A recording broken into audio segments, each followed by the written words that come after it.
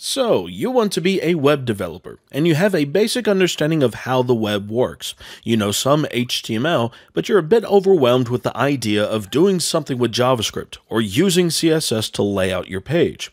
That's completely understandable. Hi, my name is Jeremy McPeak, and in this course I will help you continue your path towards being a web developer. Right out of the gate, I'm going to teach you some things about JavaScript, such as variables, functions, and objects. Now, I'm not going to give you an exhaustive picture of the JavaScript language, but you will learn some very important things about the language.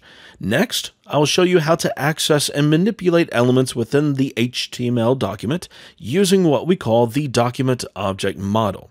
Honestly, it's a little clunky, so you won't spend a lot of time with it. But instead, I'm going to tell you about a library called jQuery.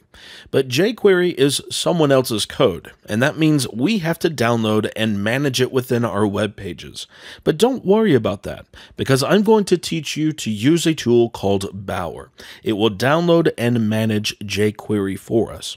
So after you get jQuery with Bower, I will teach you the basics, and you'll even learn how to create a simple accordion script.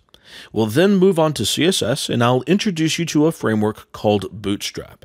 This, too, is something you will use Bower to acquire, and I will teach you the basics of Bootstrap's grid system so that you can create web pages that work on any screen size.